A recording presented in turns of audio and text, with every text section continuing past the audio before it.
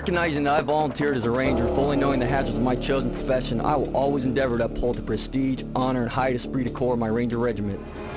Acknowledging the fact that a ranger is a more elite soldier who arrives at the cutting edge of battle by land, sea, or air, I accept the fact that as a ranger, my country expects me to move further, faster, and fight harder than any other soldier. Never shall I fail my comrades. I will always keep myself mentally alert, physically strong, and morally straight. And I will shoulder more than my share of the task, whatever it may be, 100% and then some. Gallantly will I show the world that I'm a specially selected and well-trained soldier. My courtesy to superior officers, neatness of dress, and care of equipment shall set the example for others to follow. Energetically will I meet the enemies of my country. I shall defeat them on the field of battle, for I am better trained and will fight with all my might. Surrender is not a ranger word. I will never leave a fallen comrade to fall into the hands of the enemy, and under no circumstance will I ever embarrass my country. Readily will I display the intestinal fortitude required to fight on to the ranger objective and complete the mission, though I be the lone survivor.